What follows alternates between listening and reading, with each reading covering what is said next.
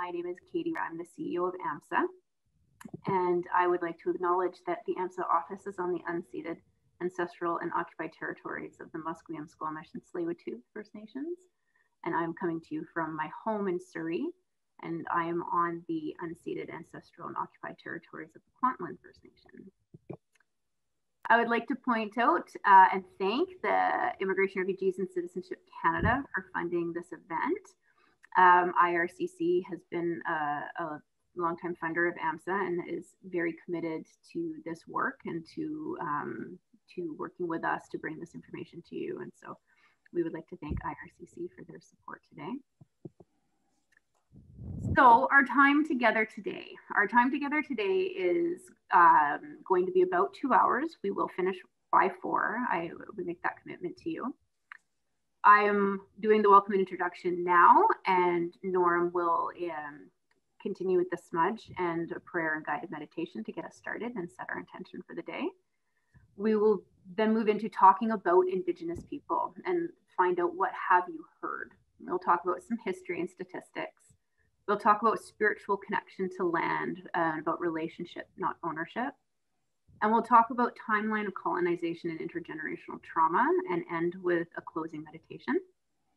We will have a break in there somewhere. We'll kind of gauge and see how everybody's doing, how everybody's feeling, how Norm's doing.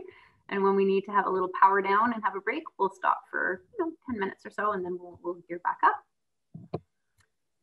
So Zoom etiquette, I think most of us are pretty familiar with Zoom etiquette now. So we will ask you to stay on unmute when you are not speaking.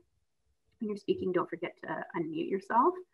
For the most part, we're going to listen, we're going to reflect, but there will be opportunities for you to ask questions. And so if you have a question, we'd ask that you either raise your hand. We won't necessarily come to you right away because Norm's going to continue through the dialogue, but that way I know that you do wish to speak. But really the best way is to just put a little note in the chat, and that's another great option. But I do encourage you not to spend a lot of time writing great big long questions in the chat, because then that's taking away from your listening. And a lot of what we're going to do today is about listening. So, please indicate to me if you do have a question or a comment, but just a little note in the chat is probably the best way. And if you have any technical difficulties today, please contact Nagin. So you can either just put a note in the chat, but if you're having technical difficulties, then chances are you can't access the chat. So sending a quick email to Nagin at njavaher@amsa.org. And if you just want to take a second to jot that email address down, and that way you are guaranteed to have some technical support shall you need it. And so I now get the privilege of introducing Norm. So Norm Leech has been the Executive Director for the Vancouver Aboriginal Community Policing Centre since May 2016, and is a trained facilitator with the Canadian Human Rights Foundation, which is now Equitas, and with the Chat-Liam. Did I do that right, Norm? Close. Close? I've been practicing. Restorative Justice in Lillooet. So Norm was the facilitation specialist with the National Centre for First Nations Governance and worked with communities across Canada to develop Indigenous governance models and constitutions.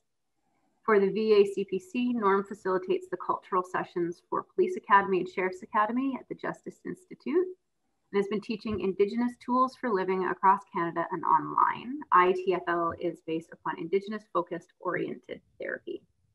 And so Norm, I am going to stop sharing my screen and hand it over to you, my friend. Okay, wow, thank you. Biggest Zoom meeting I've ever been in. Thank you all. So kaswa ala msnaknukwa Norman Leech and Squatchy Chat Leetkat Muskan Statlimskan Amati Ashkan Umut Anna. It's wonderful to see you all. It's wonderful to be here. Thank you for attending and listening to being willing to learn more about Indigenous history and culture.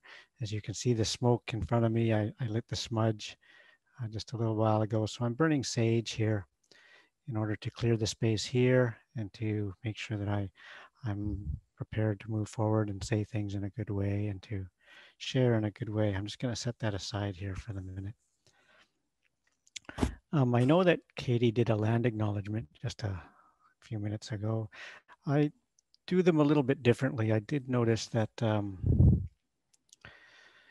most land acknowledgements end up acknowledging the people on the land instead of the land itself. And I like to acknowledge the land because the land was there long before we were people, long before the dinosaurs even.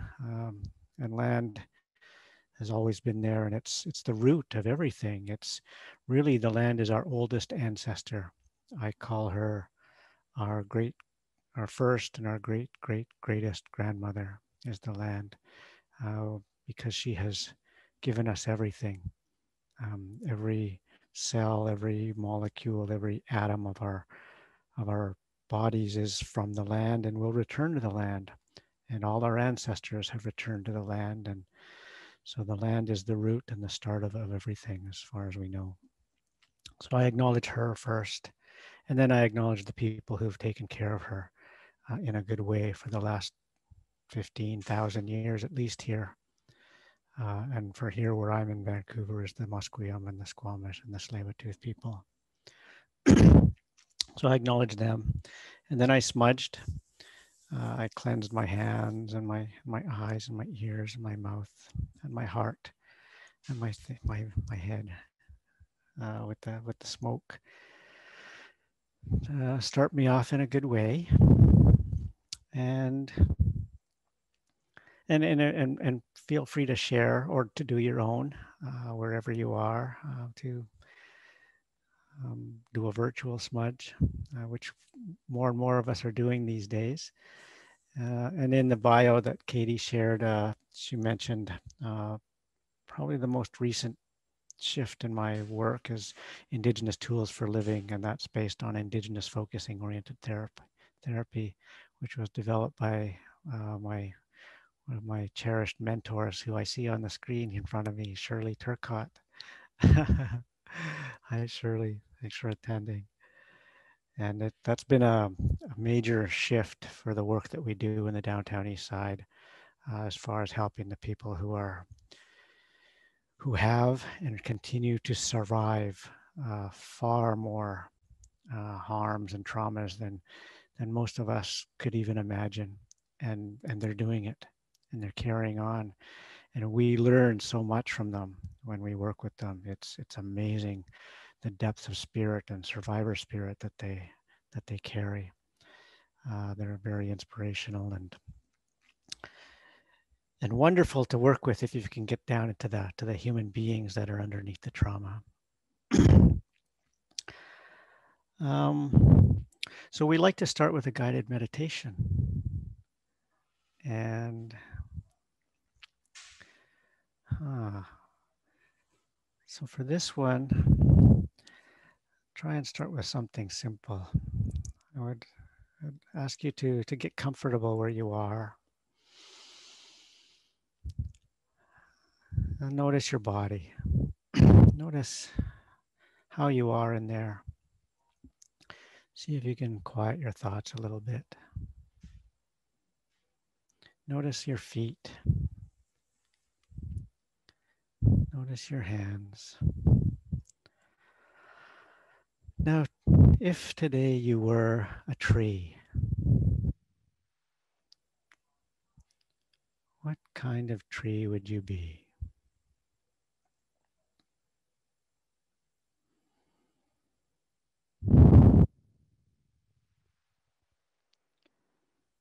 Where would you be?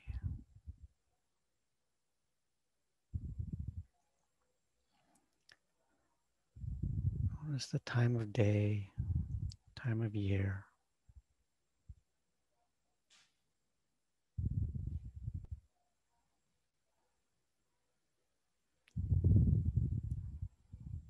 What do you hear, see?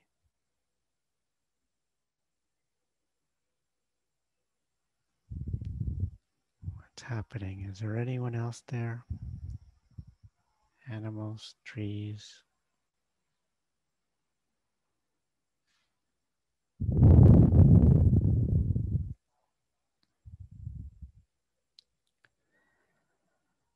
Notice your roots.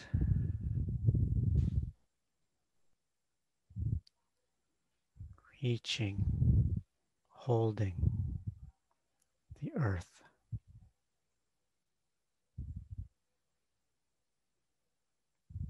Feel that connection to the ground.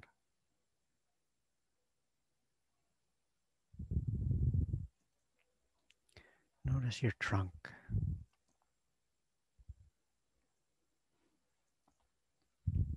Your foliage.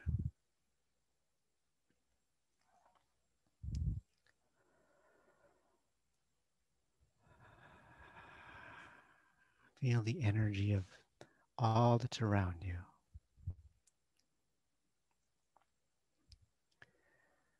Feel the connections that you have with everything around you, the land, the animals, the other trees.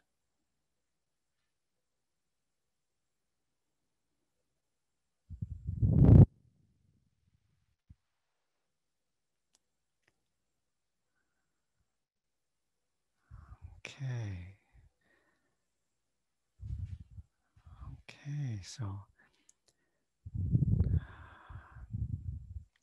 now you can prepare to come back to your body. Say good. Can leave all that in a good way. It's still there. Feel prepare to come back. Remember those feelings. Bring that sense of connection and that sense of groundedness back with you into the room, into your body. And I'll know you're back when I see your eyes open, perhaps a smile. Okay, welcome back.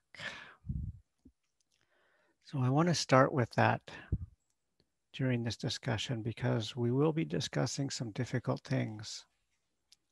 And I want you to be aware of your place where you are and your connection to the land and to other things around you. Because when we talk about Indigenous people, it includes trauma. And sometimes that trauma may be triggering. When we talk about the trauma of our history, it may bring back memories, ancestral memories of traumas in your family lines as well.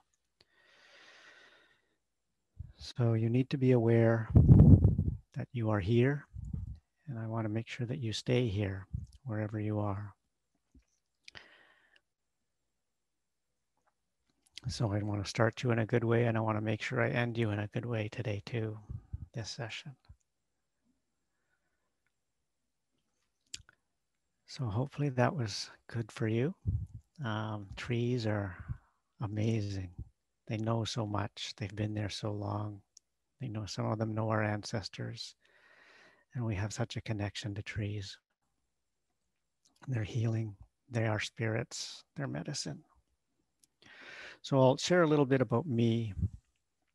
So as you heard, I'm the executive director here at the Community Policing Center, and we work downtown East Side Vancouver. And for those of you who have been there and seen it, even on TV, you know it's a difficult place to be.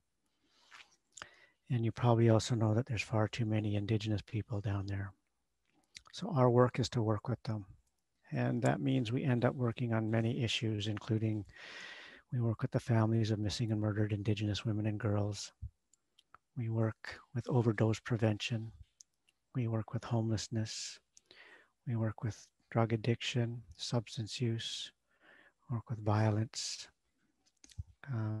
death, youth, women, families, loss of children, children in care.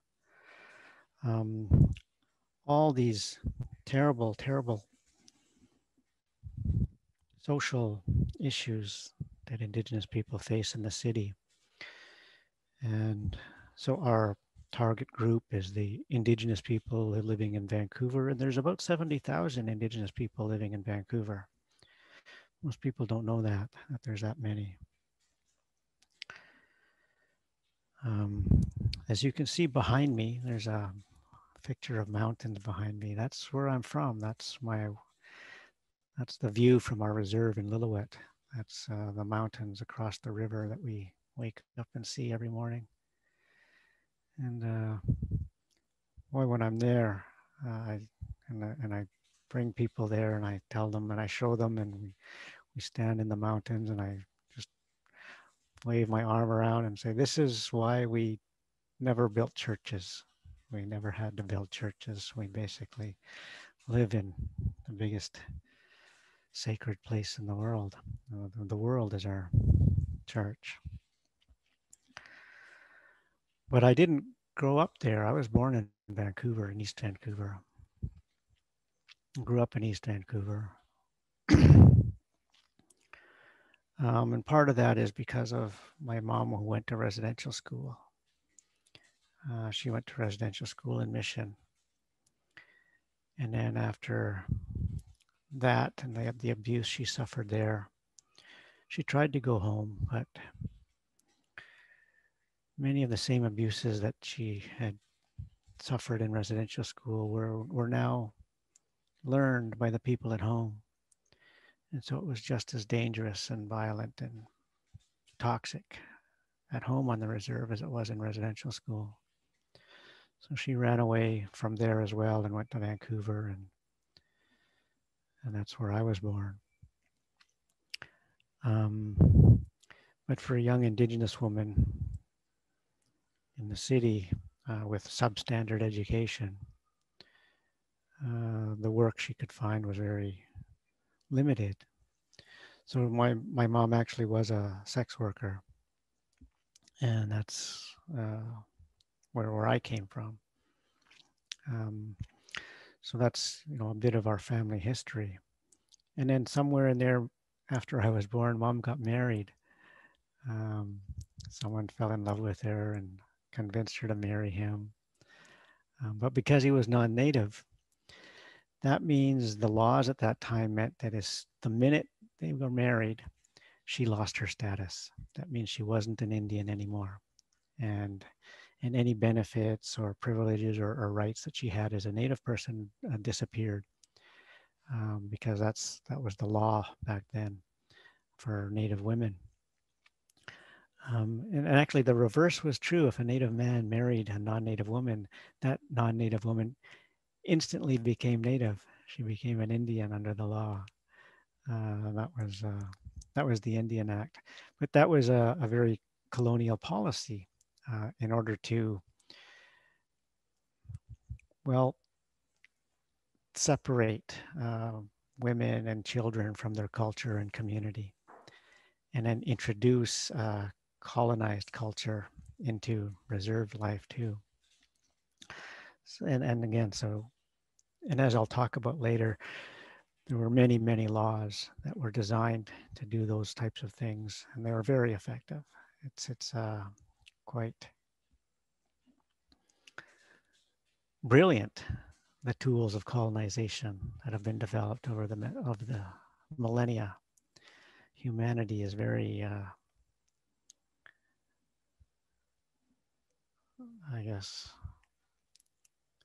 ingenious in approaches to colonize other people and other lands. So I grew up in East Van as a Native person, not looking entirely Native. I looked because I'm half Chinese, because apparently my father was of Chinese ancestry. I've never met him. I can't identify. There's no way of finding out who he might be. But so I actually have probably more Chinese ancestry than Indigenous ancestry. So I looked very Asian when I was going to school, which actually turned out to be quite a benefit to me, because Native kids in public schools get identified and streamed into remedial classes almost immediately. And they very often get labeled as behavioral problems. And but I didn't look native, I looked Chinese. So the actual opposite assumption was made about me, that I was smart. And as it turns out, I probably was. But I got sort of streamed in with the other Chinese kids, and assumed that I could learn math quite well, and speak quite well, and write, and do all those things. It did happen to me later on, as I dressed and behaved more native, that those stereotypes got applied to me. But unfortunately, growing up in East Van and growing up in an alcoholic, violent household to dysfunctional parents, and I was the oldest of the children that were there. I actually have two older children who were taken at birth, or two older siblings who were taken at birth, because mom was underage when she had them, and the nuns basically just came and took them away when they were, as soon as they were born. But I was the first one that she was able to keep. So largely, it being the oldest, I had to take care of the younger kids, and then because my parents were alcoholics and dysfunctional, I kind of had to parent them as well. But then I did also learn a lot of other bad stuff. So I was a pretty accomplished alcoholic by the time I was 15. So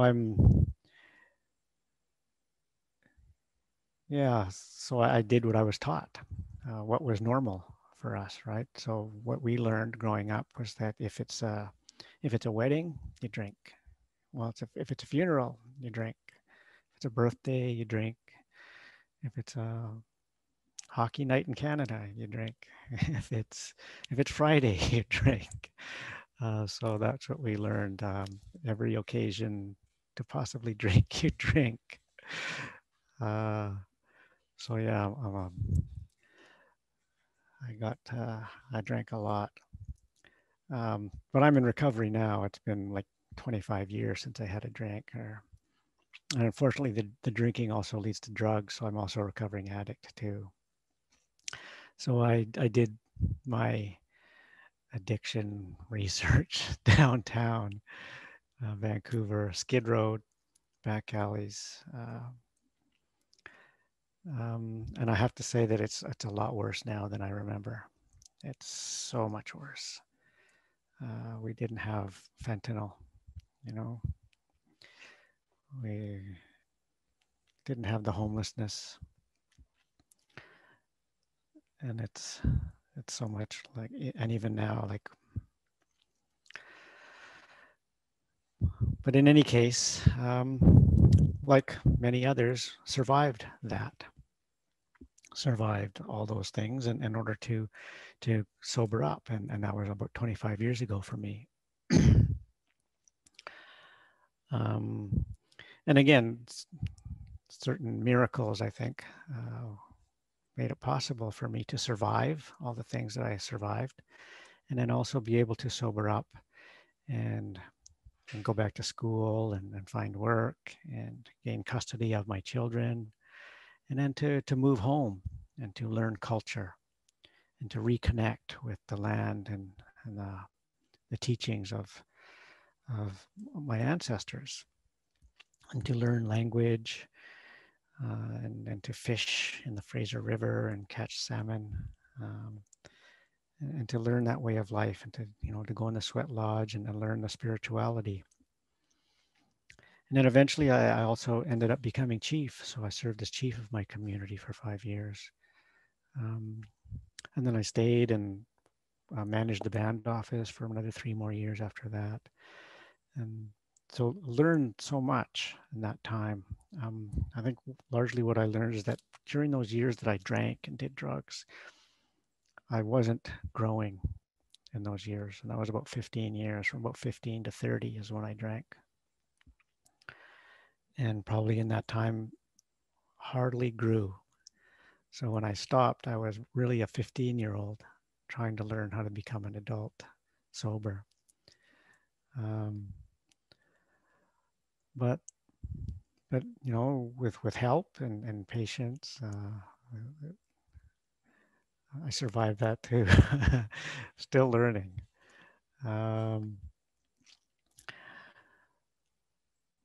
And then as the bio says, I went on and did a bunch of other things, worked across Canada and throughout the province, and actually worked with technology quite a lot. I went back to school and got a diploma in computer systems technology. I'm actually trained as a database programmer. Although I don't do much of that. Now I'm basically a manager and executive director. I manage programs in Office. So that's me roughly, and probably for the last few years I've been managing the Community Policing Center in Vancouver, and really this is the first time that I really worked in the city of Vancouver.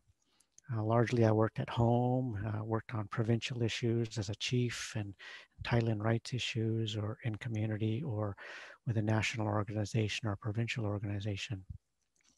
So this was a learning experience for me as well, to understand the downtown east side. Now, I touched on it earlier. What we find is that of all the issues that people face downtown, the Indigenous people, whether it's homelessness or poverty or substance use or violence, more and more we can trace almost well over 90% and maybe even 100% is rooted in trauma. And it's rooted in the trauma of colonization. And for Indigenous people in this country, colonization is equated with genocide. It's a tough word. It took a long time for people to get a little bit comfortable with that word, but finally it came out in the Truth and Reconciliation Commission, and it's far more acceptable to use that word now. It used to basically shut down the conversation when that word came up, but now people are willing to listen, especially when we talk about its relationship to colonization. So you are here to understand and learn from a newcomer's perspective or a settler perspective, or some of you even from an Indigenous perspective, about the history and the relationship with Indigenous people, and maybe to learn about some of the current events and how relevant they are. You might be seeing on the news the events in Nova Scotia, up north, the Wet'suwet'en, the pipeline, even here in Burnaby in Vancouver, the pipeline that is intended to, the Trans Mountain, that's intended to end up here in the Burrard Inlet. So I'll give you some more context on how that comes to be and the perspective of Indigenous people when we talk about these things. So I see quite a diversity of faces in front of me here, and many colors. And as usual in these kinds of discussions, mostly women. Imagine that.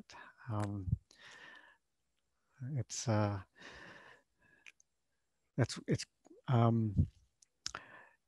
some might think it's sad, but I think it's also awesome because women are the ones who actually get things done. And I see that now, especially on the, let's say, protests and the people leading the charge to protect water, to protect land, and to protect the future of our children and grandchildren. It's the women who lead those, the women who have no choice but to do what's right for their children and their families and their communities. And it's, I'm still trying to figure out what happened to men along the way. We're working on that, but we'll get there. So as far as Indigenous people, I suspect that for those of you who weren't born here, you heard things about us. And maybe you've seen things about us on the news, and maybe you've read things about us in the newspaper. And a lot of those things are stereotypes. Some of them are valid. You know, I grew up a stereotype. I'm an alcoholic and an addict. You know, I did drop out of high school. I am a child of a broken home. But there's other stereotypes that are just applied without considering the reality. Many that we hear often are that, we get free houses. No, we don't get free houses. People also say that we get free university education. No, we don't get free university education. People say we don't pay taxes. I pay taxes. All the Indigenous people I know in the city, we all pay taxes. Except when I go to Park Royal Mall, the north side of Park Royal Mall. That's because that's on reserve. So if I work on reserve or I buy something on reserve, I don't pay taxes. If I have a valid status card that says it's got my picture on it and it's got my signature on it and it hasn't expired, then I get exempt from essentially, what is it, 12% tax, sales tax. Now, if I was working on reserve, like when I was managing the band office at home, then I didn't pay income tax. That was awesome. Because that's like 30%, right? Except that everybody knows that you don't pay taxes, so they end up paying you less in the first place. So as a band manager, I was, managing, like I would manage a $5 million annual budget, but I was paid $40,000 a year, right? Because I didn't pay taxes, right? So normally that job would probably pay well over $100,000, but so the benefit, and I also like to tell people that when that benefit was written into the law, and we didn't write that law, right? The Canadian government wrote that law. When they wrote that law, nobody paid taxes, right? There were no taxes in Canada until after the Second World War, right? Or maybe the First World War. They only instituted taxes to pay for the war. So when they gave the benefit, it was worthless because nobody paid taxes anyways in those days. So there's many stereotypes about Indigenous people, right? And many of them are reinforced by pictures or even walking down the street downtown Maine and Hastings. But over the course of this, you'll understand why those people are there more. And then you'll also understand why we do the work that we do in order to alleviate that situation. I'll also talk about the stereotypical views of Canada. For those of you, again, who weren't born here, Canada has a pretty solid reputation around the world, right? Canada's seen as, wow, free, right? Democratic, rights of human rights, a bastion of human rights, rich, rule of law, clean water, clean air, lots of space, trees, wildlife, all those things. And largely it's true. But once you've lived here a few years, you also know that it's not true all the time and it's not applied equally to everybody, right? So there is large wealth disparity in Canada. So that exists. And Indigenous people are unfortunately at the lower end of the economic spectrum. And again, that's due to, as I'll talk more about, it's really due to colonization. And it's not an accident. So I ask a question of people. Do you feel that, do you identify yourself as Indigenous? And maybe if you do, I don't know if you click the little button, the reaction button, and put up your hand and say, yeah, I think I'm Indigenous. But most people don't, right? People have an idea of who's Indigenous, and it's usually, that person, that brown person over there, they're Indigenous, dressed in their traditional clothes. And But I also say that in my work here at the Community Policing Center, we're the Aboriginal Community Policing Center, and some people come in the front door and they say, well, I'm not sure if I'm Indigenous. So can I still get some services here? Can you help me? And I say, well, I don't check ID and I can't do blood tests. So if you think you might be Indigenous, then that's good enough for me. And really, everybody is Indigenous to somewhere, right? Your ancestors came up out of a land somewhere, somewhere in the past. Your ancestors are rooted in land somewhere. And you have an ancestral line that probably spent several thousand years in one place. And that's where your Indigenous roots are. Ours just happen to be here. And we just happen to be some of the most recently colonized people here. And in some places, colonizers came in and colonized the place and stayed for quite a long time and imposed themselves on the people. And then for one reason or another, whether peacefully or not, they left, like say India, or maybe some parts of Africa, or other parts of Asia. But here they never left. They're still here. and they don't like to talk about any other alternatives, despite the hashtag of land back. But so if that's something that I can ask you to reconsider is your own indigeneity. Think about where your indigeneity would be and what that would be like and where and what it means. And if that's true, then also that means probably in your past family history, there's colonization, right? If your lands were colonized by others, or even if your ancestors were colonizers, that's a family history too. And that's something that we understand as being a source of, knowledge and awareness, also of trauma.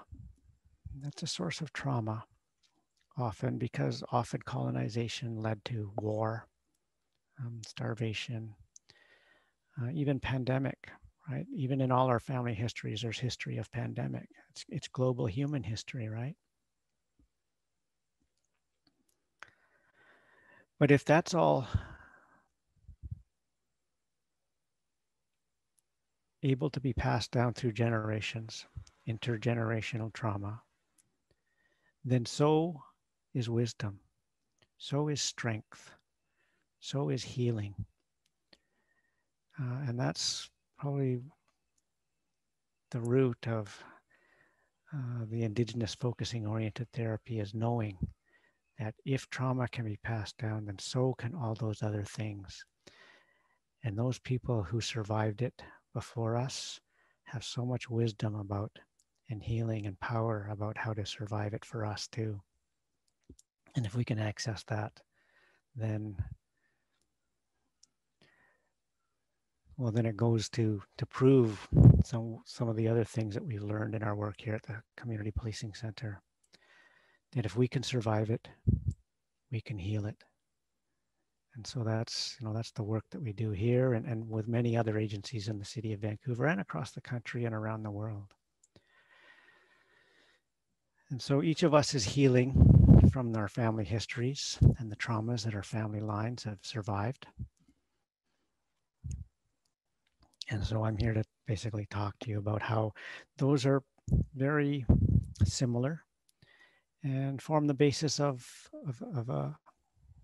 connections and maybe even alliances that we can use to, help ourselves and each other, but also perhaps to deepen the discussion to, a better model of living as human beings on this planet together rather than in conflict. So I'll talk about some of the statistics. So Indigenous people in this country are somewhere between 3 and 4% of the population in Canada, right? So Canada, I guess there's must be getting close to 1 million Indigenous people in Canada now, maybe a bit more. So Canada roughly has a population of about 35 million. And so we're about 3 to 4% of that. And it's growing.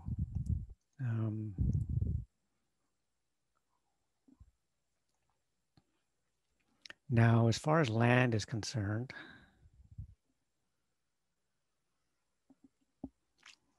reserve lands in Canada, well, as colonization progressed east or from east to west, right? So the first explorers landed in the East Coast and then moved west bit by bit, slowly.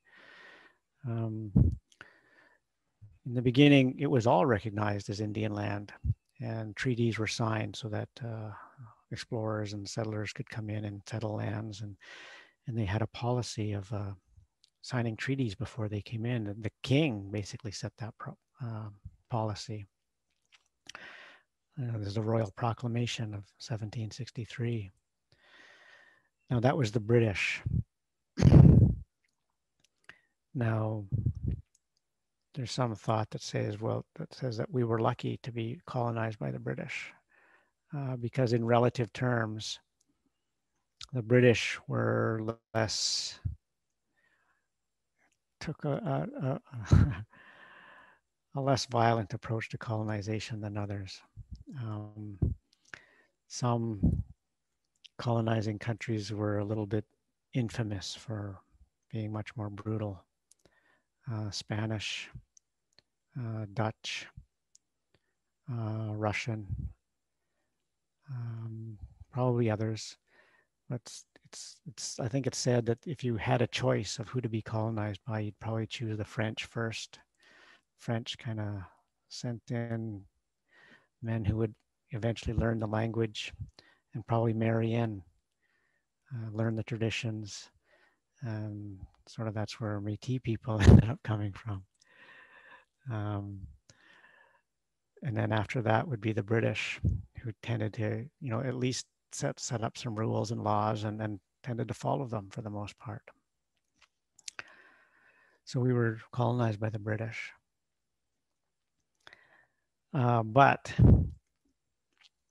they quickly learned that the power of setting up your own laws is, well, if you're the one writing the laws, then you can write them any way you want, and you might as well benefit yourself and the goals you're trying to achieve while you're at it. So it wasn't long before the policy of recognizing the territories of the nations wasn't really paying off. So they started making the reserves smaller and smaller and smaller as they got along. So as of now, today, Canada is a huge, huge country. And even 1% of Canada would be, would be a lot of land, right? 1/100th of Canada is huge. But we didn't get that lucky. Reserve lands in Canada are 0.2%. So the reserve that I come from, it's pretty small. And actually, in most original reserves started out bigger, but they slowly got whittled down as time went on.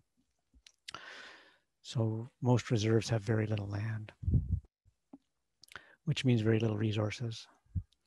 The vast majority of resources in Canada are what we call so-called crown lands, which are owned by the crown, which is managed by the government, supposedly in trust for all Canadians.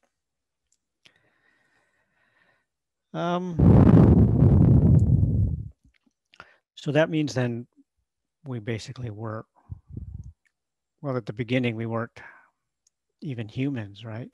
It took a decision by the Pope Again, the question was raised as the colonizers, explorers landed, do these people have souls?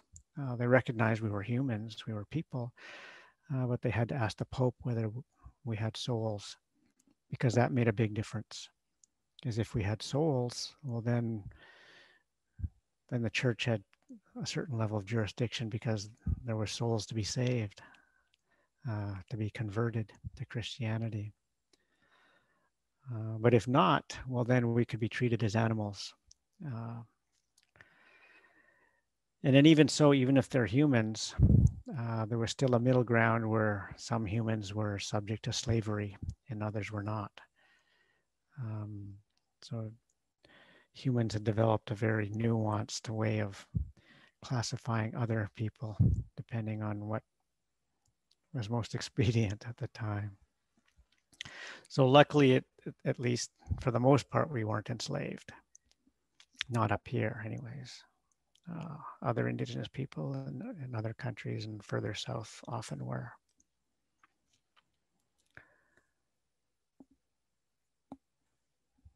Now, of course, our colonization started in 1492, right? That was when Columbus discovered the Americas. And that was, so if you roughly round that off to 1500, that was 500 years ago, right? Barely 500 years ago. And he landed down in the Caribbean. But the first explorers here were much later, right?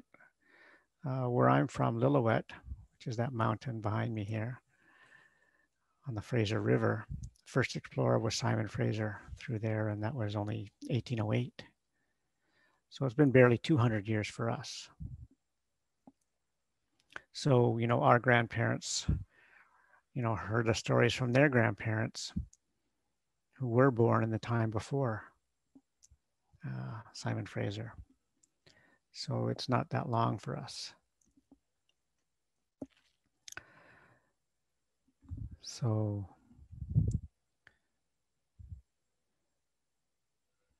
just looking at my notes here. And so probably every aspect of colonization was trauma, right? Whether it was just all the newness, all the strange things happening. And then the laws that are imposed, and other things included in there like residential schools, relocation, dislocation off your traditional lands and put on reserves, new languages, new laws, all those things. Now, as I say, ours is the most recent, but for each of you, if you look back in your family history and think back as to, whether you go back 100, 200, 300, even 1,000 years, all the things that have happened in your family line, it's probably not that different, right? It's human history. The history of humans includes a lot of colonization. Different parts of Europe colonized other parts of Europe. Different parts of Asia colonized other parts of Asia. And probably in Africa as well. It's human history. Now, at some point, I don't know if anyone's going to think of the idea of declaring colonization as a crime against humanity, but I think it ought to be. So if I talk about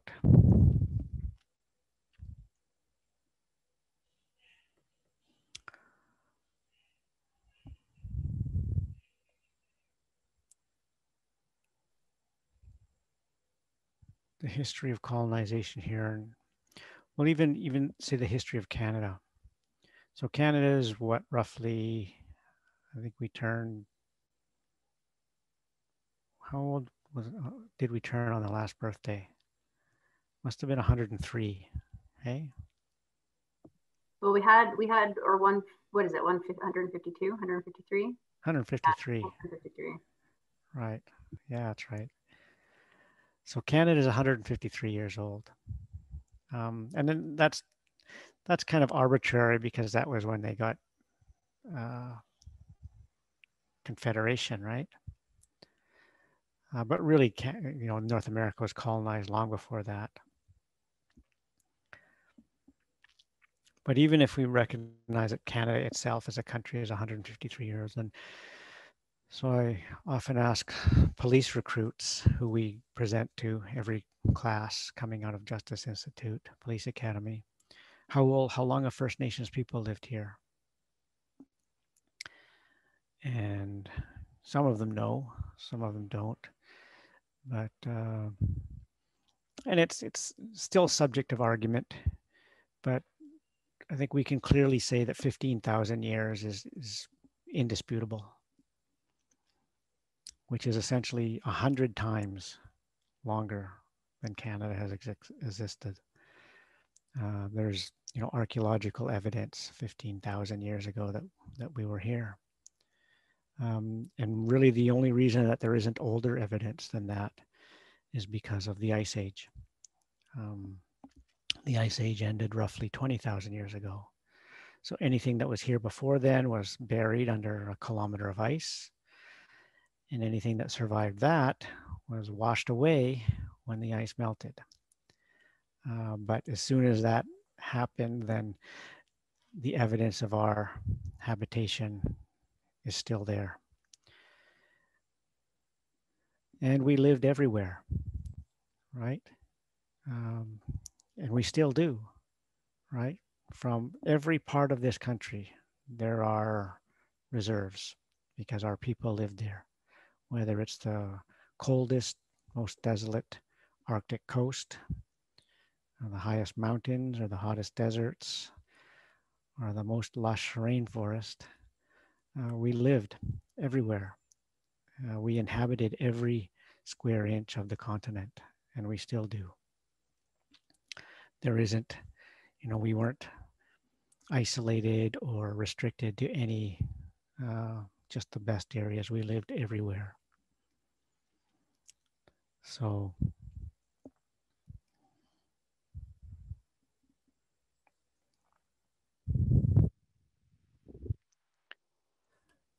and that can't be argued either. So for 15,000 years, we were the only ones here, and we were responsible for everything, and we managed everything. And we had many, many different languages. And each of the people came up from the land, learned about that land, and understood that land. And at home, we say, all the stories are written in the land. Our language came from the land. We learned from everything that was there, from the animals, from the mountains, from the rivers. And as I said, every cell of our bodies came from that land. And we knew our ancestors had been living there for thousands of years. So when we say we are the land, it's literally true. Because all our ancestors had returned to the land, and all these trees grew from the land, and so that's the connection. It's a spiritual connection that people have with their land. And it's not just land. As I spoke earlier, it's an ancestor. It's our first grandmother, because we knew that she gave everything. She gave every piece of food that we ever ate, every drop of water that we ever drank, every cell of our body, every medicine, every shelter, every breath of air that we took came from the land. And we would be nothing without her. So really, she's an ancestor, she's a relative. And that we knew we could never really repay her for any of the things that she had given us. And she had given all those things freely. without condition, without interruption, without question, without any expectation of repayment. And if you think about it, that's the definition of love. To give without condition, without interruption, without limit, ever. And that's what the land has given all of us. So that's the relationship that Indigenous people have with their land. And somehow along the way, I believe that all people had that relationship with the original lands. But as people got displaced and disconnected and moved around and colonized, they started to lose that connection to land. And that sense of connection got dulled. And different lessons got imposed on people. So a thing we rely on when we do our Indigenous focusing oriented therapy is a connected place. There's a place that we believe is in here. It's in our solar plexus. It's in your core. And that's your connected place, interconnected place, where you sense those connections to land and each other and all things. But unfortunately, colonized thinking has convinced everybody that you only have 5 senses. And I say, that's crazy to believe that you only have 5 senses. Off the top of your head, you could probably think of 3 or 4 or 5, right? Whether it's the sense of time, a sense of direction,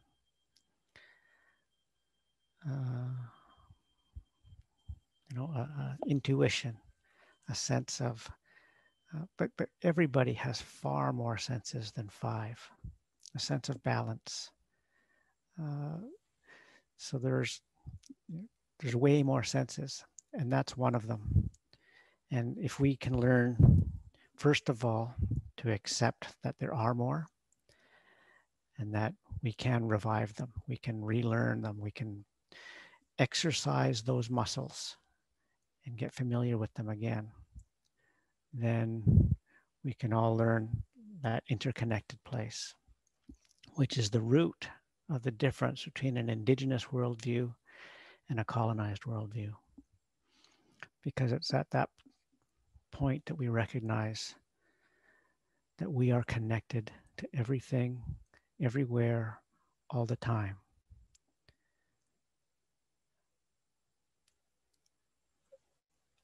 And that's just the way the universe is from our perspective. But from a colonized perspective, it starts from a place of, I think, therefore I am, which is Descartes, which is, one of the foundation principles of modern philosophy, but that separates everybody into individuals. In that way of thinking, everyone is alone. You're alone in your head. No one can see through your eyes. No one can sense your thoughts. No one can feel your feelings. No one can taste what you taste. But to us, that's crazy. That's like being alone in the universe. And to us, that's the one punishment that we impose on people that's worse than death. That's banishment. That's to be alone. And that's terrifying. And it should be. Who would want to live in a universe alone? But unfortunately, that's the starting point of most modern philosophies and legal traditions, is of the individual.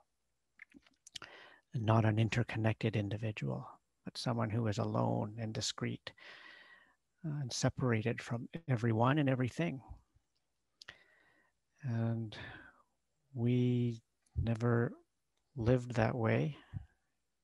And it's impossible for us to understand why anyone would do that and how you build any systems based on that. But here we are. I don't know if it's ready to, if you want to take a break or if you, is that, you seem like a decent time. Yeah, what do you, are you good, Norm? You good to take what, 10, 5, 10? Sure, yep. If okay. People want to have a bathroom break. Okay.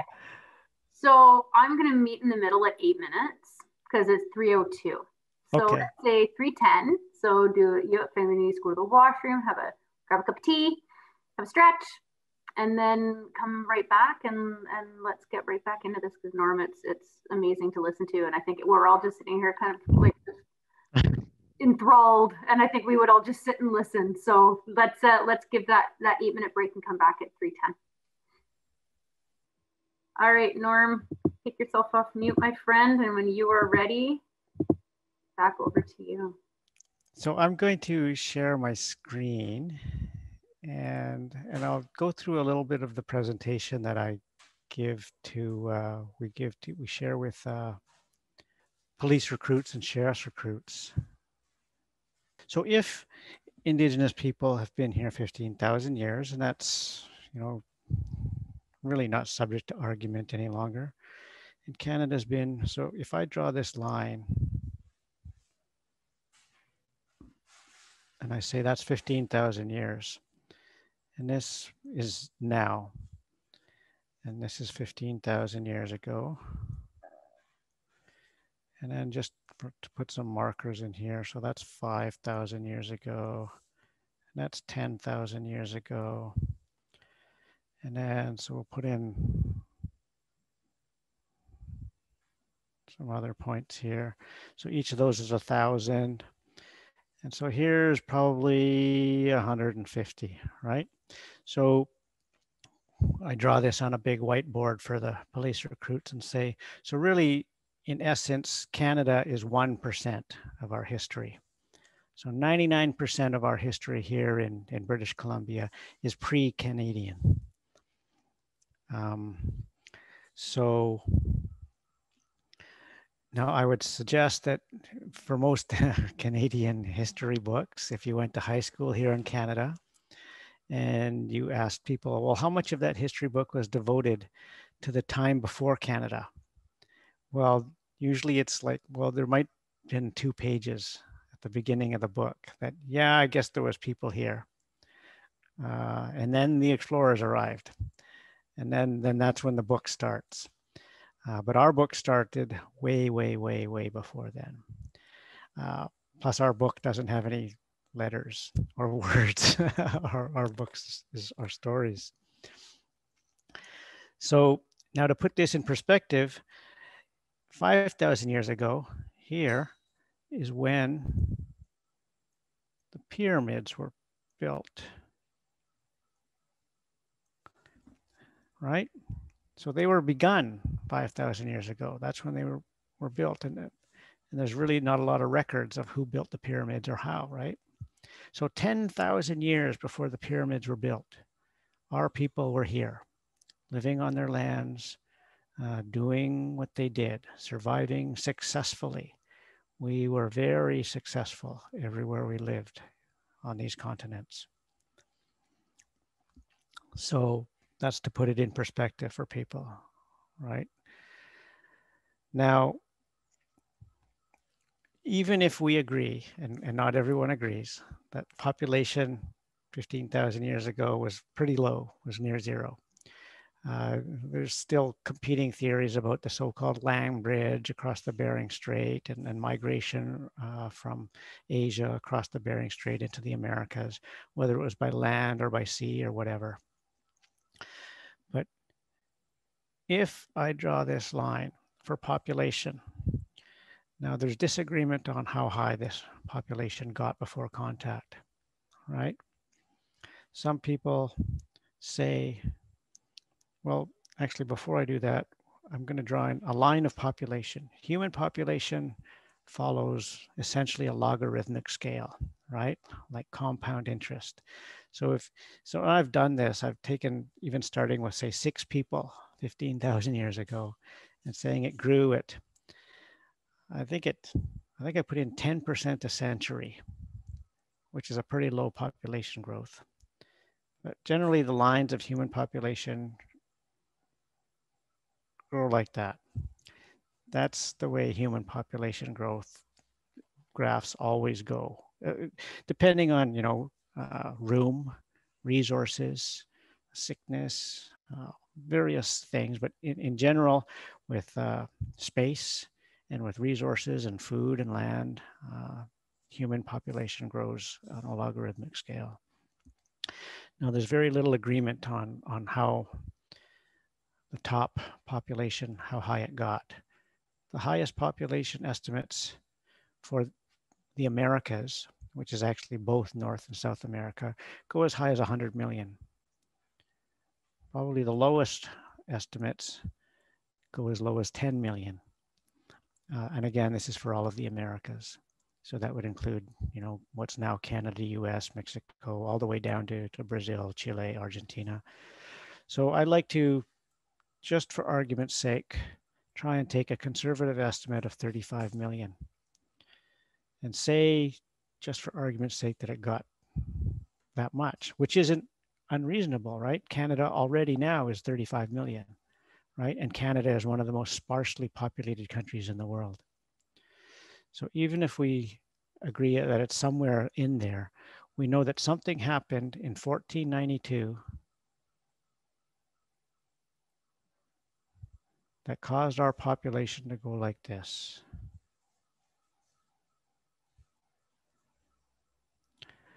And 1492, of course, is when some guy named Christopher Columbus landed in the Caribbean and brought something to the Americas, to the so-called New World. And he brought things like, so our population started to drop at 1492 like a rock. And there is some speculation that the first disease that hit was a form of coronavirus. No one knows for sure, but it's fairly likely because there are many evolving forms of coronavirus. The one that's striking now is just the new coronavirus. Other more devastating pathogens were smallpox, chickenpox, various others, measles, mumps, rubella. I'm not sure of all the names of all these. Diphtheria, pertussis. The flu killed us. The common cold killed us. So 1492 would have been the beginning of 400 years of terror, 400 years of death for Indigenous people across all of the Americas, because these diseases spread like pandemics, and they did not wait for explorers. We spread them to each other. We spread them to our families, to our neighbors, to our neighboring communities, and they spread. So if you can imagine being in your community and maybe you've never seen an explorer. All you've seen are some visitors from the neighboring communities. But then one of the children, maybe one of your children, starts to cough or gets a runny nose or gets a spot on their skin. And then they get sick. And then they start to die. And there's nothing you can do. None of your medicines work. None of your ceremonies work. None of your practices work. And it spreads. So as all these global pandemics, a certain percentage of the community would get sick and a certain percentage of the sick would die. And the survivors would try to carry on. And then maybe a few years later, another one would show up. Maybe this time it's chickenpox. And then the same thing would happen. You'd go through, someone would get sick, it would spread. Nothing you had worked. And then the survivors tried to carry on, bury the dead, and carry on. Some were more devastating than others, but every few years, probably something new would show up. And you never knew what it was going to be. And most of the medicines and then practices that had worked for thousands of years had no effect on this new stuff. This was 400 years of this for Indigenous people across the Americas without seeing an explorer, because the diseases did not wait for the explorers. We spread them ourselves. So this is undocumented because we had no written language, no pictures, no documentation of it. And the people were so busy just surviving that all there are stories.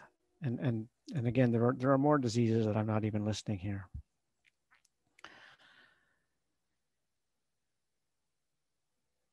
So that continued for 400 years until roughly 1900.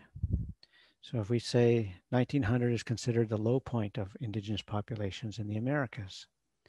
Now this happened all across in North America, Central America, South America, because all were being colonized at the same time. Now in 1900, Canada and the US did a census and counted their Indians. Let's see, I'm going to try this here. So the US counted 250,000 Indians. Canada counted 100,000 Indians, which means that there were about 350,000 Indians in what's now Canada, the US, left in 1900. So let's say that's 1900.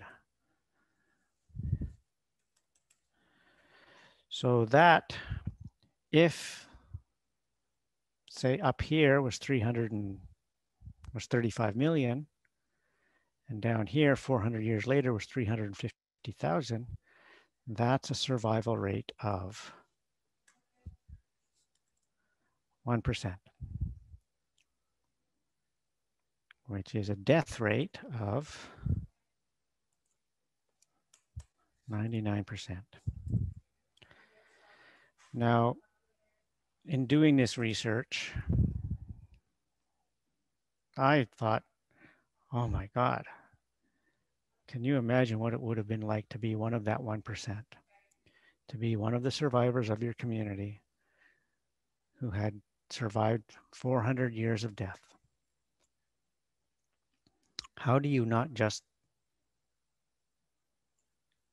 quit?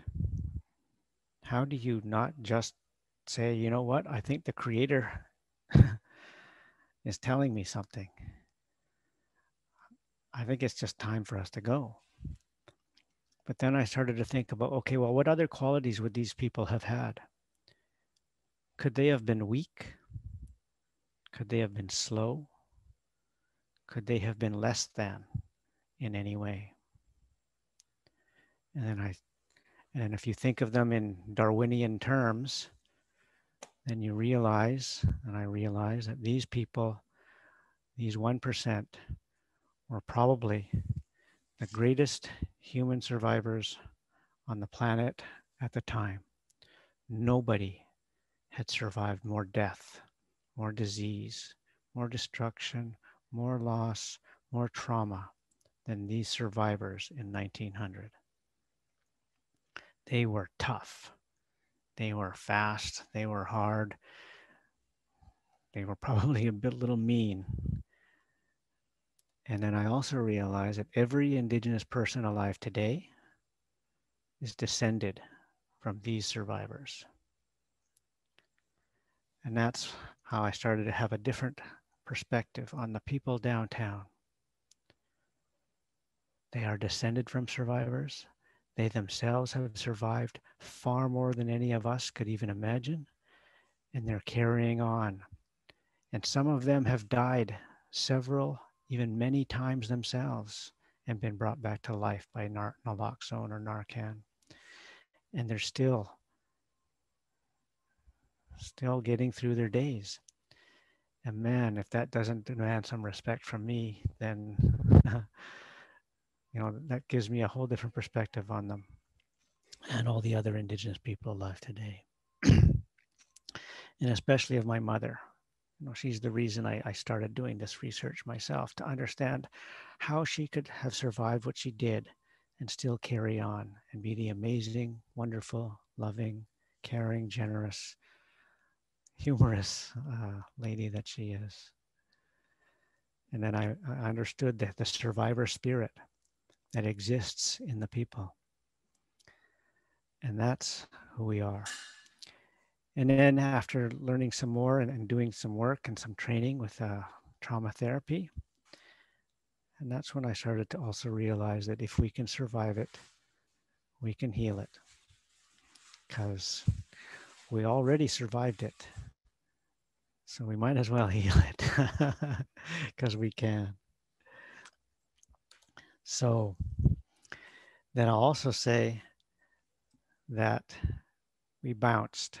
We're probably over 3 million now, right? In barely 100 years, we've grown 10 times. And that will also explain some of the other stuff. I started to talk about some of this earlier, about some of the statistics and data applied to Indigenous people.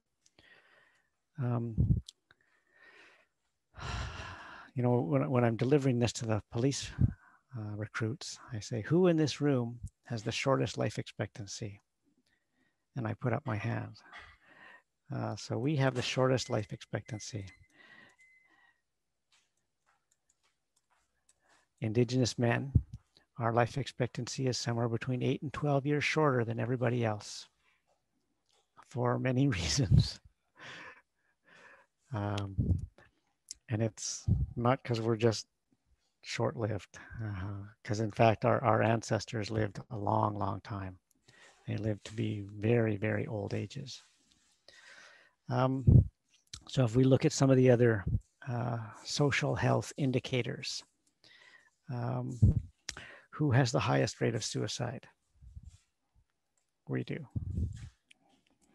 Who has probably the lowest earnings? Who has the lowest high school graduation rate?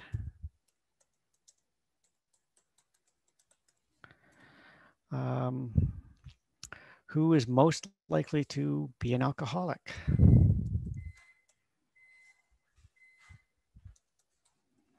Who's likely to use substances, drugs?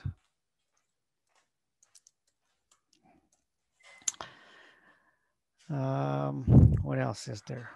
Children in care.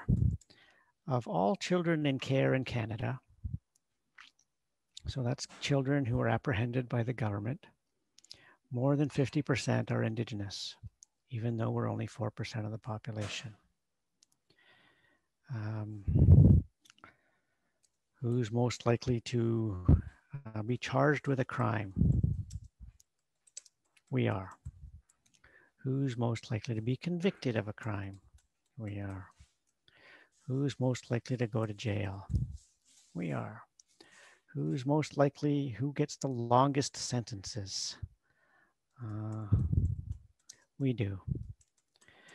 Of men in prison in Canada, Indigenous men are 40% of that population. Of women in prison in Canada, 60% of those women are Indigenous.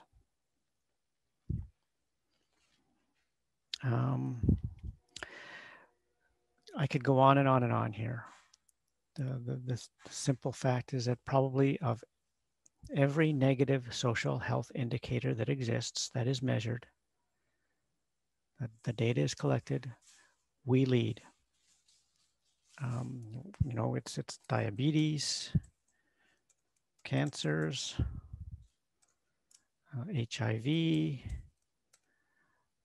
I don't think we're leading in COVID though.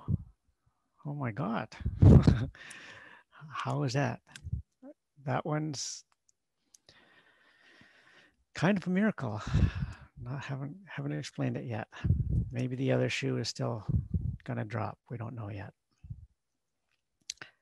But like I say, almost every negative social health indicator that exists, we lead. Now here's one other thing that I may have mentioned earlier. Who has the fastest growing population in the country? That's us. How is it? How can we be dying faster of all these things, faster than everybody else and more frequently than everyone else, and also be the fastest growing population in the country? And my answer is this: the 1%, the survivor spirit. We are essentially selected and bred for survival.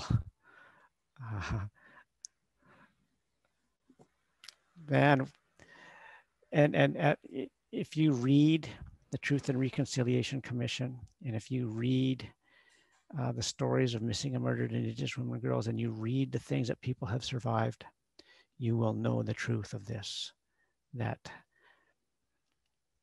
as bad as things are today and now or here, our people have survived far worse. So this is nothing in some ways. So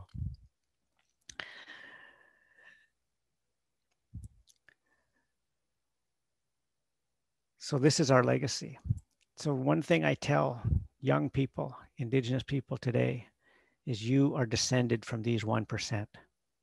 They survived, they hung on, they kept going in 1900 in spite of everything to give us the chance to be here. And through that 1%, bits and pieces of the languages and the cultures and the traditions and the ceremonies and the songs and the dances survived so that we could still have a chance. And at the moment, it appears that the reason that we did that is so that we could share that with everybody else and teach them what it means to live in a responsible way on this planet. Our way of life, and I'll talk more about that some today and some next time, is about the Indigenous worldview, the way we understand what it means to be a good human being, because that was a way that understood balance, that understood the way of things, that followed the natural way of human responsibility, of interconnectedness, and of relationship with all things, that allowed us to live successfully for 15,000 years in these lands without destroying any of it. You know, I used to say that when the explorers arrived, the lands were as good as new. But I got corrected by elders at home and other places, and they said, no, the lands were not as good as new. They were better because the people knew it was their responsibility to improve the lands. So we know that there's stories of the salmon spawning streams, where the people would build a fence in front of the spawning stream that wouldn't let the salmon through to go spawn. And instead, the people blocked that stream, and they would select the largest, the strongest, the healthiest salmon to go spawn. And they were doing that for centuries, for millennia, for thousands of years, so that when the first explorers arrived here, they were amazed by the giant trees, by the giant salmon, by just the vast and wealth of the riches of all these lands, of the vast, and not here, but in the prairies, of the buffalo herds, of the swarms of carrier pigeons, of the salmon runs of 100 million salmon. And we had done that. We improved the medicine growing areas. We improved the hunting grounds. We improved the health and the populations of the deer and the moose, of all, because that was our responsibility. And 500 years later, I think we're ready to declare the experiment of colonization a failure and say, okay, we tried your way for 500 years. It's going awful. and we're ready and willing to show you how we did it for 15,000 years. So we're pretty sure that that'll work here. Now, there are probably Indigenous peoples all around the world who could say similar and say, you know what, these colonized ways have not worked that well. They're not equal, they're not balanced, they're not harmonious, they're not peaceful, they're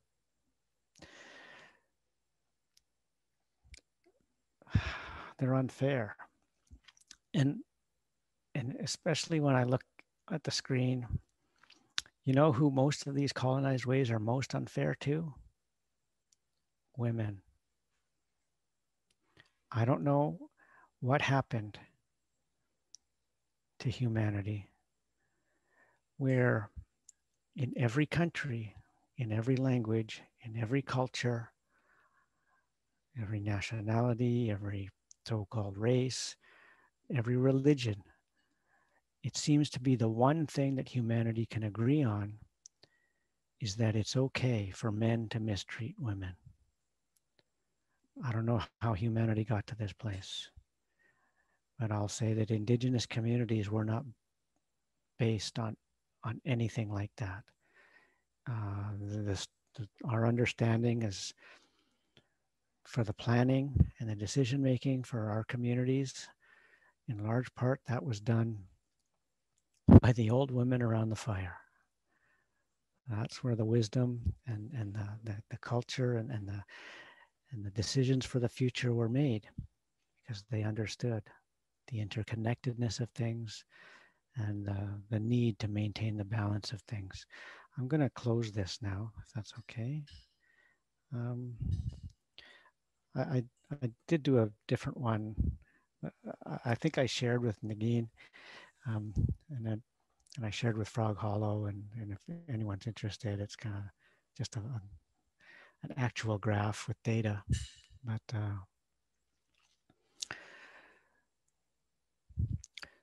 so I'll talk a little bit about that. So Indigenous communities and the worldview that we have is that we're all interconnected, and we're connected to all things. And it's not just people, it's to the land too. And it's to the trees and to the rivers and to the mountains. And that's a relationship. I don't know if you've heard an Indigenous prayer, and they tend to end with the term, all my relations, or all our relations. And that doesn't mean me and my family, and it doesn't mean me and my cousins and my second cousins. It means all my relationships with everyone, with everything, everywhere, every when. And that's that interconnectedness that we feel with the universe. Right? So when I say Great Spirit, I mean that to mean Great Spirit, Spirit of all things, everywhere, every when.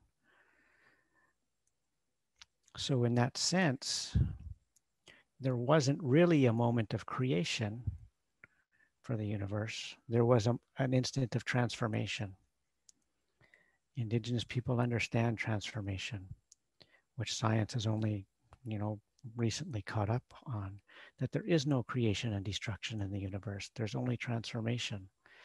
Science knows now that space and time transform back and forth into each other, that matter and energy transform back and forth into each other. Indigenous people, our stories are full of transformation.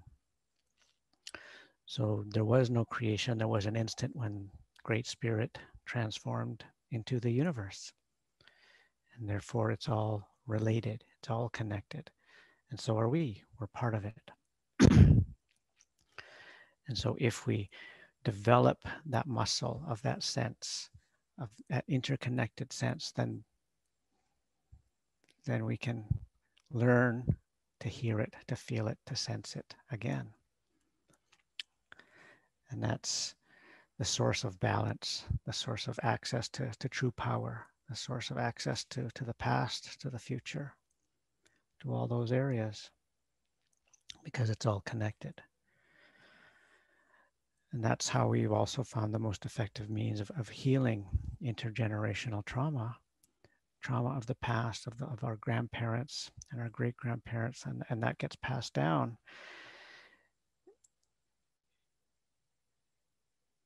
And it was a mystery of how do you heal something that's so long ago or so in the past, and it really doesn't feel like it's yours, except unless you go in and go back, and they have the answers and they will help. And then the further back you go, you get to the land. And that's where the true source of all that power and healing and medicine is. And it's available and accessible to all of us. And so we work with Indigenous people, but we also work with non-Indigenous people, and it doesn't matter. It works. And so that's one of the recent things that I've learned that have brought me around to this place of things making sense and fitting together and finding some understanding and talking with more and more people about it, and them also saying, yes, that fits with what I know and what I see and what I feel and what I believe as well. And it feels right. And so the more we can have these conversations, the better. It does mean that we will ask you to re-examine some of the things you believe, some of the things you've been taught, some of the things that we've taken for granted and have become unquestioned. And we're going to ask some of those questions and ask you to go in and ask yourself, is this right? Is this fair? Is there a better way? And maybe among us we can, and maybe among us we can find some ideas for some shifts, some change, and find some ways that we can help each other, help our communities and help each other's community find a way forward that works, that's based on ancient wisdom, ancestral wisdom, and is respectful to our first grandmother, the land. So I think I'll stop there. If you want to, and then we'll save a few minutes at the end for the closing. Thank you, Norm. How Norm? How long? Where are we? What time? I'm so like, I'm just listening. I'm like, oh my God, I'm facilitating this. I'm supposed to be paying attention. It's 3:45. I think I'll just open just briefly and see if there's anything anybody has to say or wants to share. The comments in the chat are all, nobody's posted any questions per se. There's just been comments and things that you know, people have posted in here, some people having to leave, and that sort of thing. But there's, you know, there's some comments in here around things like white allyship, comments around, you know, how can we do better? How can we be better? I'm not sure if this is the time to kind of dive into that. But Norm, do you have anything along the allyship piece that you could maybe share? Just maybe giving people something to kind of mull over, particularly, you know, with our hope that the same group is going to come back in a couple of weeks and come back with us again and carry on this conversation. We'll get to more of that in the next session. Yeah. And we'll explore some of that, and I can share some resource lists, and largely now it's hashtags, social media hashtags on what to follow. You know, decolonize. If you Google decolonize, go on Instagram, Facebook, decolonize, Indigenous, and then you'll see the other groups and what people are saying and they're talking about. And then that's a place to start.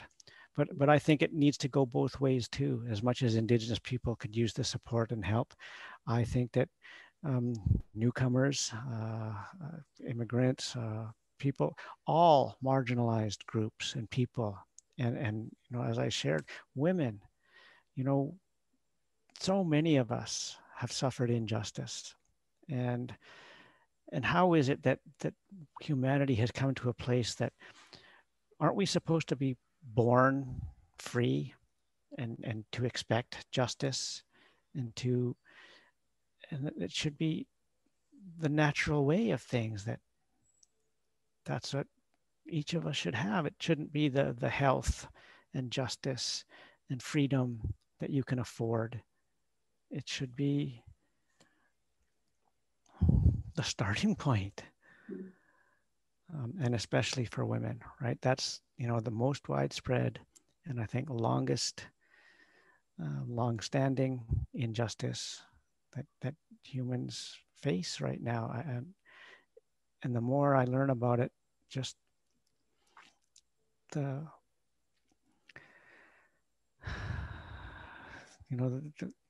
more outraged we become. Like we of course work with front lines, and we know the statistics, and the police and the courts can't refute them. We know that fewer than 1 in 10 of sexual assaults against women gets reported. And that's a horrible statistic in itself. And fewer than 1 in 10 of those reports will lead to charges. And that's horrible too. And fewer than 1 in 10 of those charges will lead to convictions. And that's where humanity has arrived. And on behalf of all of you and my mother and my sister and daughter and granddaughter, this is fixable. It should just stop. It's ridiculous, shameful. So there's my, there's a majority right there.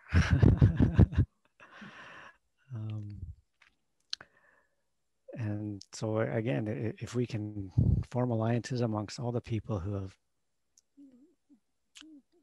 have suffered at the hands of colonization and all the things attached to colonization, then surely there's a better way.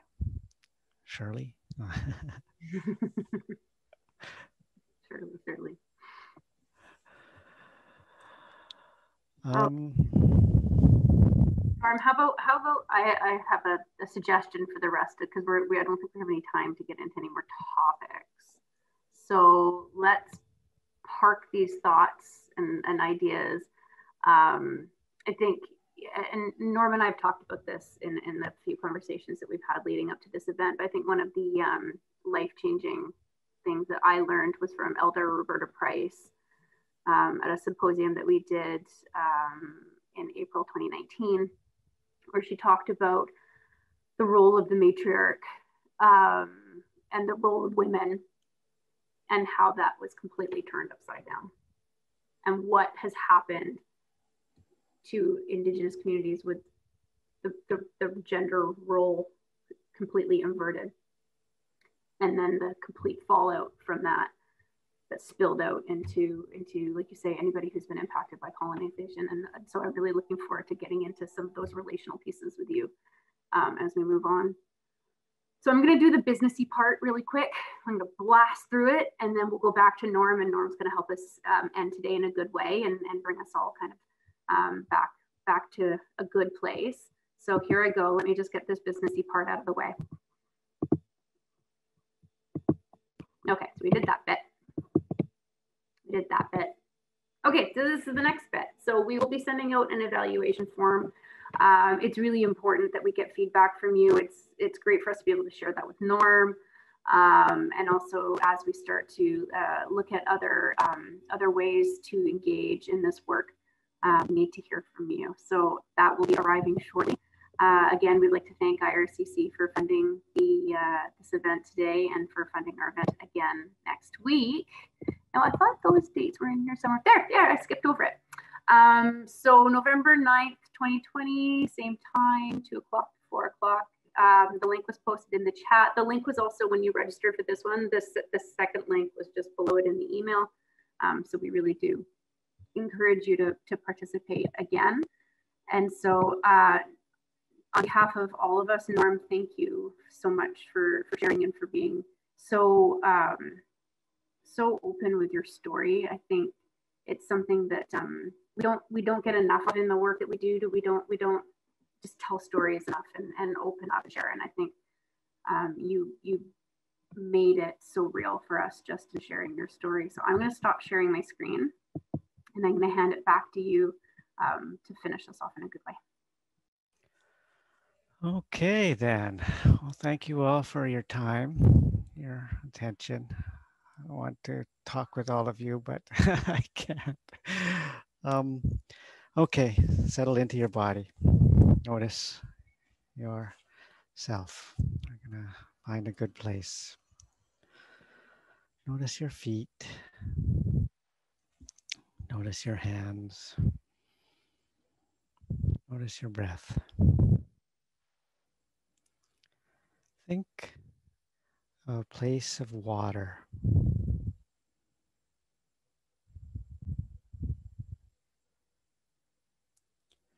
A piece of water that you know.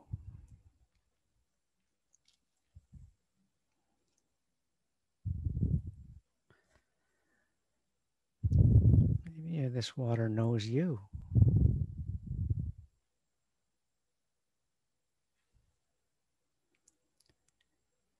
Could be a seaside, a river, a drop.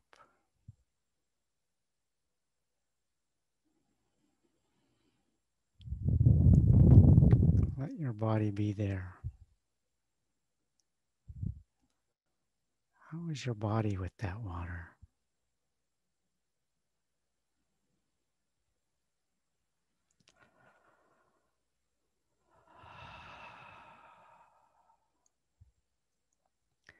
Notice the time of year,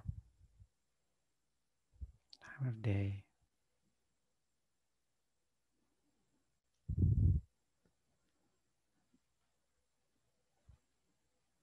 Notice who else or what else knows this water.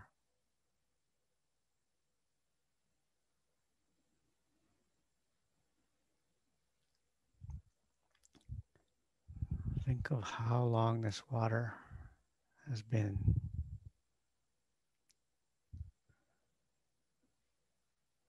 Think of all the things that this water has seen and knows.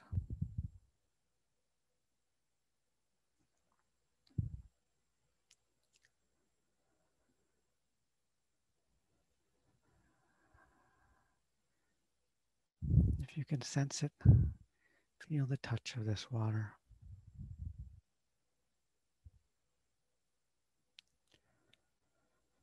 Let your body remember that it is water as well.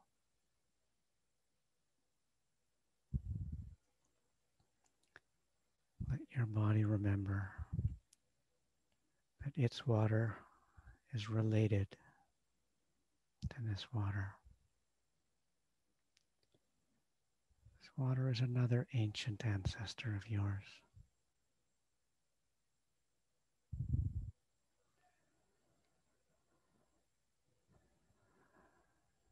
This water knows you, supports you, loves you.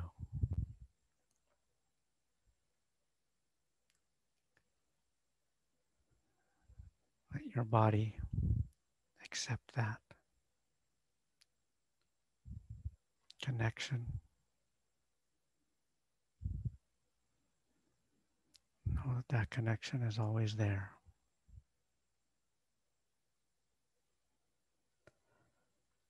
Be grateful for the water.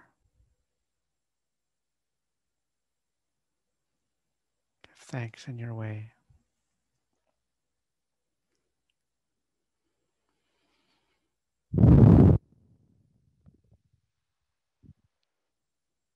Say thank you to the water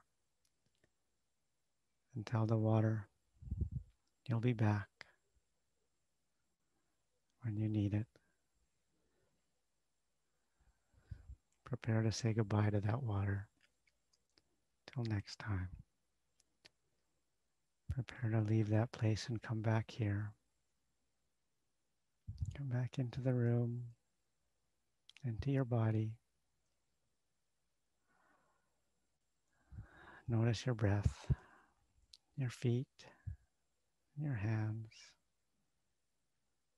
your face. I'll know you're back when I see your eyes open. Maybe your head move.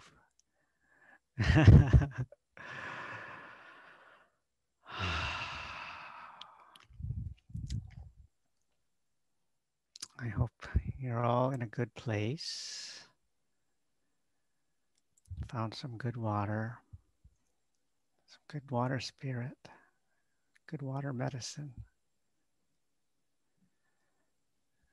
And if you have thoughts, jot them down and bring them back next time.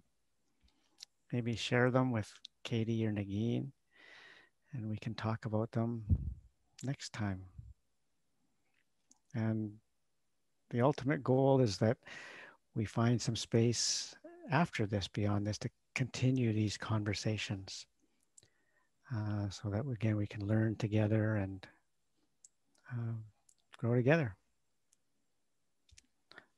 We say takam nshnek nukwa, which means all my relations. That went pretty quick.